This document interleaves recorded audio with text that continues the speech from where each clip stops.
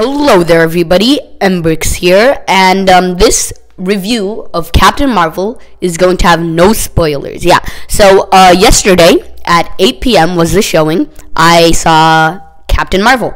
So I've decided to do a review on it and kind of talk about the set and the accuracy of the set. This is the non-spoiler review.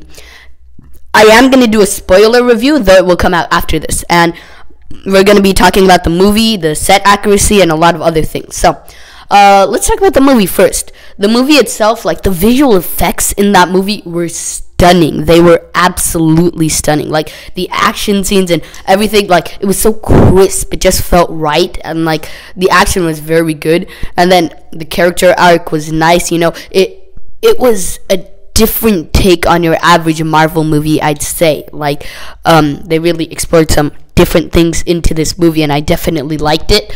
Like, I don't know, just the way the movie went together was so cool. And I'm gonna be saying stuff in the trailer. So in the trailer we see that the Skrulls are shapeshifters, and they really played around with the idea of that and other things, like, you know, someone you think is someone else, but then they turn into a Skrull and reveal their true selves, and like they play around with that idea a lot. And it was just a fun movie. Here's my only well, I got a couple of complaints with the movie.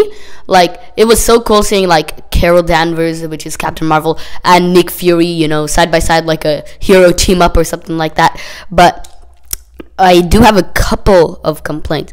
For comedy, they kept bringing up the point that, oh, I'm from space, and like, you know, they kept like she kept saying stuff like from like her galaxy, let me say without spoiling anything, like, you know, where she's from, the alien planet Hala, which we see in the trailer. And like, you know, they kept doing that to make it funny, but I don't know, it kind of got old after a bit, but that's just me personally.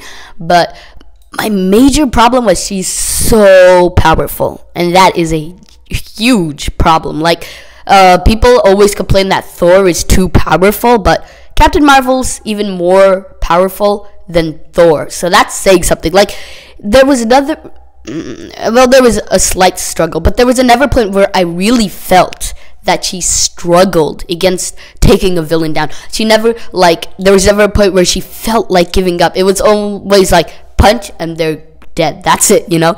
Like, the fight's over. She won with one punch, one blast, anything, you know? She could just win. And like, the character arc, like, there was the good character arc. It was just that I didn't see enough of the struggle. But yeah, overall the movie was pretty good, and they did something special, let me say without spoiling anything again, with the beginning of the movie. You know the Marvel logo?